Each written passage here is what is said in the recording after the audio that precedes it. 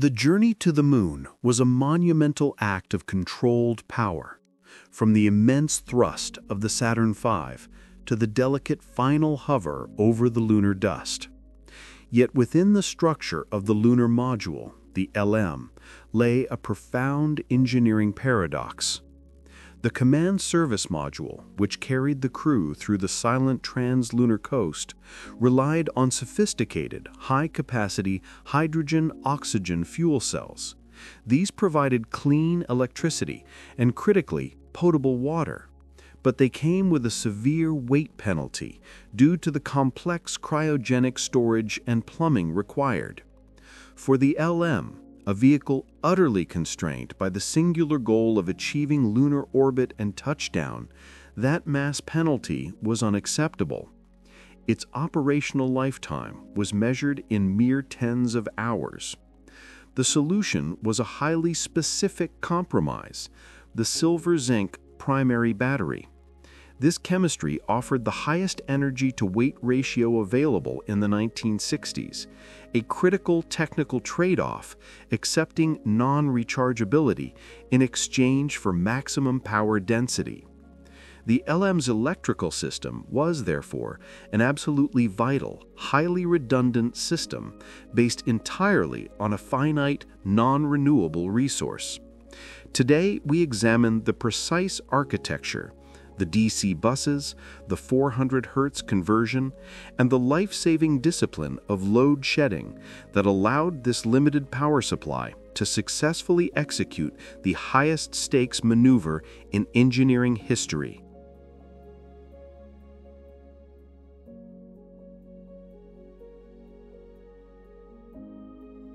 When Grumman began work on the Lunar Module in 1963, the plan was ambitious.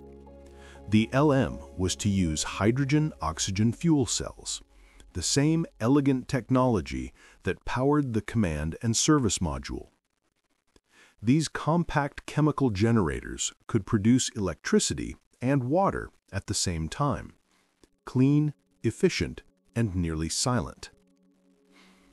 The original specification called for 65 kilowatt-hours of stored energy, delivering up to 4 kilowatts for a 35-hour lunar stay.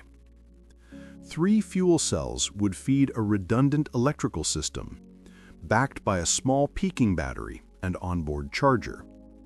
It would have been a marvel of high-efficiency design, if it had worked. But reality intruded. Fuel cells were temperamental.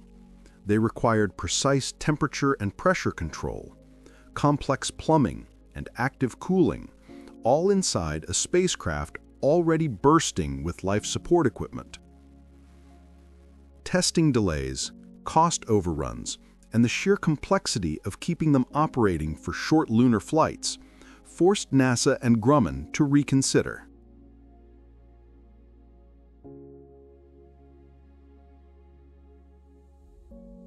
In 1965, Grumman and NASA made the fateful choice: abandon the fuel cells and power the LM entirely with batteries.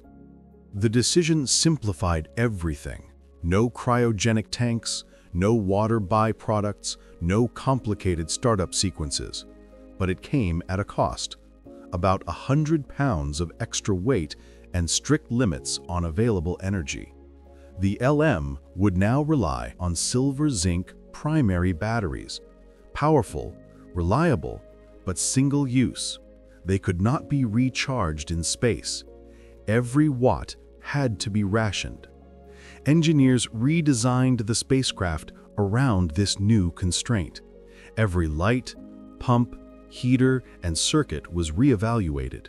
The environmental control system switched from AC to brushless DC motors to conserve power, leaving the AC inverters largely oversized but ready for redundancy.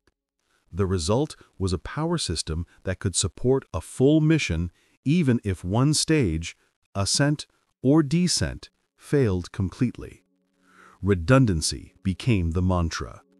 2 buses, 2 inverters, dual feeders, and protection systems guarded every circuit.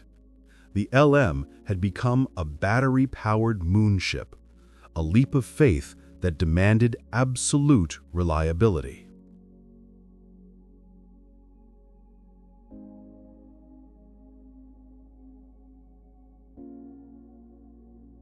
At the heart of the Lunar Module's power system lay 4 small boxes, the Electrical Control Assemblies, or ECAs. 2 were mounted in the descent stage, 2 in the ascent stage. Their purpose was simple yet vital: to control and protect the spacecraft's batteries.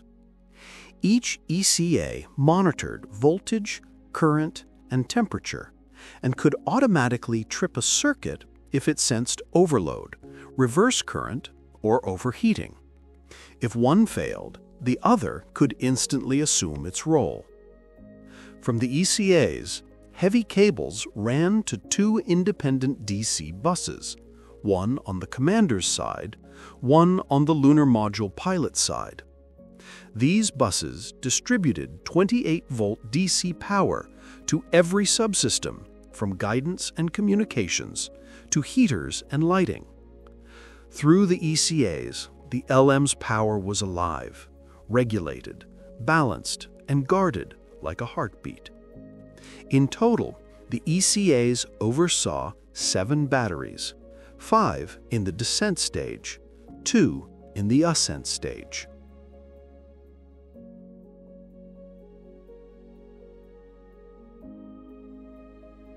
Each battery was a sealed silver-zinc unit built for high reliability. Descent stage batteries. 5 units, 29 volts each, 400 amp-hours capacity, weighing roughly 132 pounds apiece. Ascent stage batteries.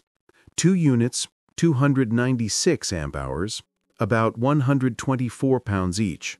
Together, they held roughly 65 kilowatt-hours of energy, the same as an early electric car, but with no way to recharge. The descent stage provided power for all pre-landing operations, from activation through lunar stay.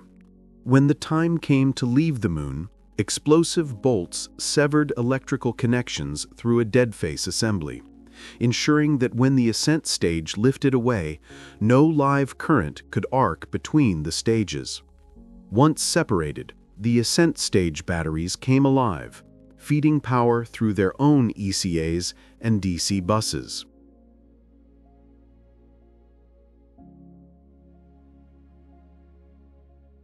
The LM's electrical system mirrored the human nervous system. Dual channels, cross-connected, yet capable of isolation when danger threatened. 2 main DC buses, the CDR bus and the LMP bus, carried power to all onboard systems. During low-demand phases, small 30-amp circuit breakers could be closed to balance the load between them, ensuring even discharge among the batteries. During critical phases, descent and ascent, the buses were isolated, protecting each stage's power integrity. Each bus fed an AC inverter, converting 28 volts DC to 115 volts AC at 400 Hz. Most systems ran on DC, but certain instruments, gyros, radar, and parts of the guidance system required the stable AC signal. 2 identical inverters provided redundancy. Typically, Inverter 2 ran during normal operations. Inverter 1 was switched in for major engine burns. The simplicity of this architecture was its strength. Minimal parts, maximal reliability.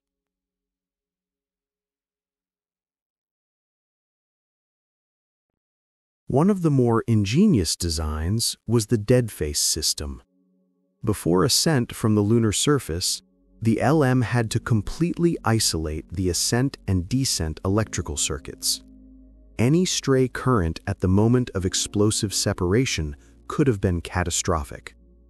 To prevent that, engineers installed deadface relay boxes and relay junction boxes between the stages. Moments before liftoff, the relays disconnected, deadheaded and isolated all live lines. When the ascent engine fired, only the ascent stage remained energized, clean, safe, and fully autonomous. These protective circuits were so effective that no electrical anomalies were ever recorded during staging across the Apollo program.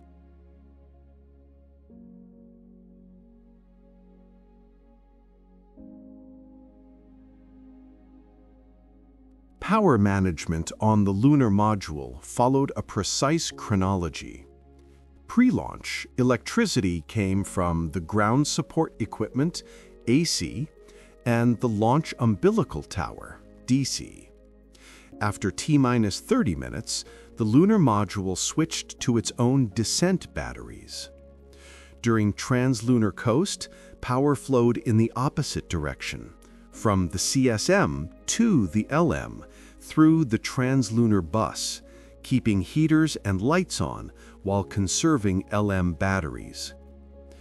Before lunar descent, both ascent and descent batteries were activated in parallel. During lunar stay, only the descent batteries were used. After liftoff, the ascent stage batteries took over. The descent circuits dead-faced and cut. Every mission followed this ballet of electrons, choreographed down to the second.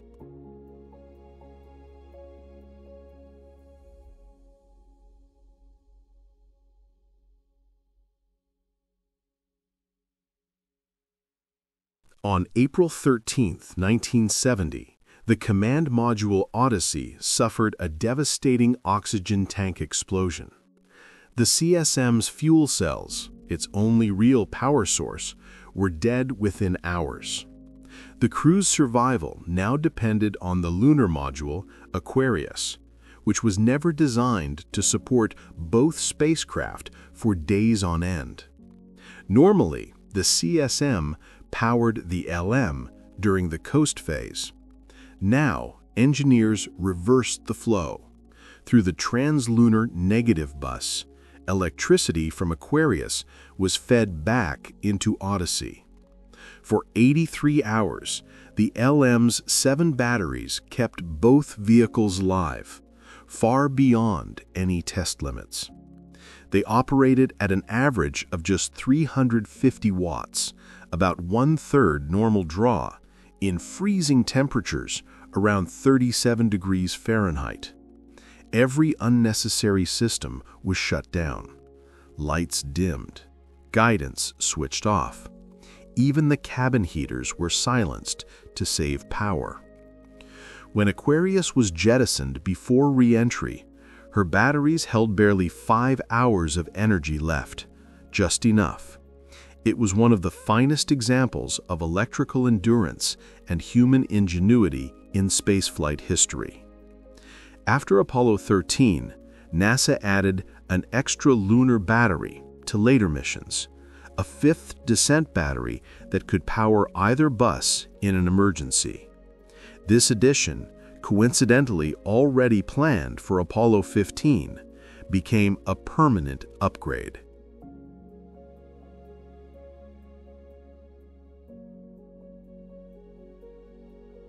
The Lunar Module's power system taught engineers that redundancy and simplicity were more valuable than elegance.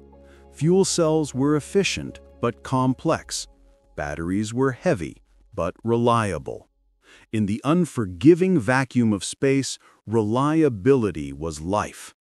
The LM's architecture, isolated buses, independent ECAs, conservative design margins influenced spacecraft that followed, from the Space Shuttle's power control to modern lunar landers. Even today, spacecraft still echo the Lunar Module's design principles. Keep systems independent, assume failure will happen, and make sure nothing fails in a way that endangers the crew.